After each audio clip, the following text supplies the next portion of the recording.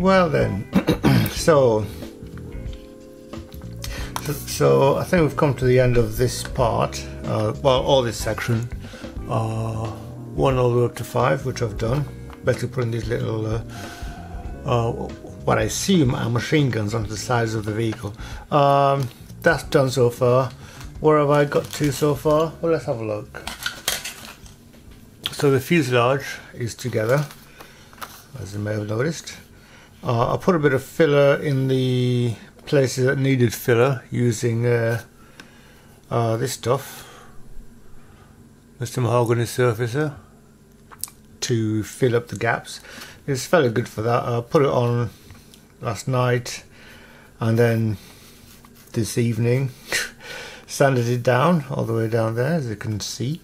So there's little bits of left, like that line there, but basically also what I've done to this fuselage, I've gone over it with the sander, with the sanding stick, basically making the panel lines, which are raised, a lot less prominent. And to be honest, I'm not going to be too concerned if they aren't visible, because they still will be visible, I'm quite certain of that, but they're going to be less than they were. So I like to think that that's going to make them more in scale, because it is a small vehicle, but we'll see. That's we're done with that. I've had a few more issues with the this little bit. Right now I've covered it in what do you call the stuff, gloss varnish, and letting it dry. It's not fully dry yet, at least I don't think it is, but the varnish isn't working quite as well as I thought it would. I may try to wash that off and use the pledge. We've got a nice bottle of pledge there, which I bought specifically for this sort of use, so I think that may do a better job than the varnish, because as you can see there's still marks there. I wasn't able to polish that out properly, but I dipped it in pledge once before I did this and it seemed to do something, but then I got cold feet and washed it all off and tried with the Vallejo gloss varnish, and the varnish hasn't done as good a job as I thought it would. So maybe it just needs to dry all the way, except I think it is dry. It feels dry to the touch. So yeah, I'm going to have another go with the pledge and hopefully that'll do a better job. But that's where we are with the B-25. What else have I done? I've done a bit more painting for the small pieces here.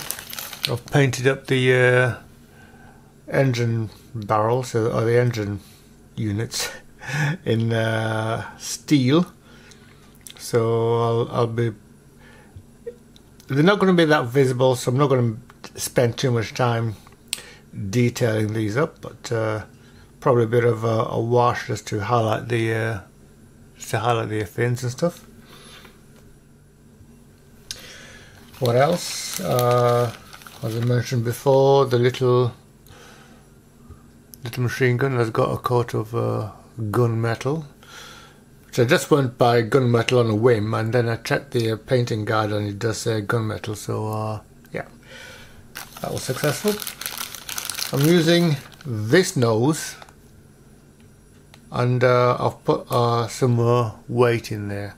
The weight I used is fishing line weight. So basically, if you've got a hardware store that sells fishing tackle and stuff, they'll have lots of these things. I've mentioned it before. The ones I got come in little boxes of various sizes, and yeah, they're also quite a soft metal, so you can cut them fairly easily with a pair of nippers. We'll cut them no problem. And it's, as I said, it is soft metal, so you can squash it as well, fit it into little corners.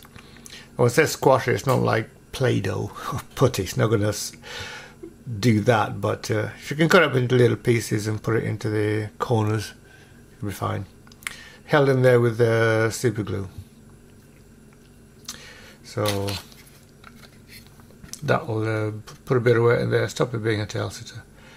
Yeah, so I think I'll have to, there's a little watch on the edge there, what do you call that thing, sprue joint, so on either side. So I guess I'm going to sand those down first before I apply it to the nose, because it's going to be very difficult to clean it up once it's there because of these panels that we put on the side.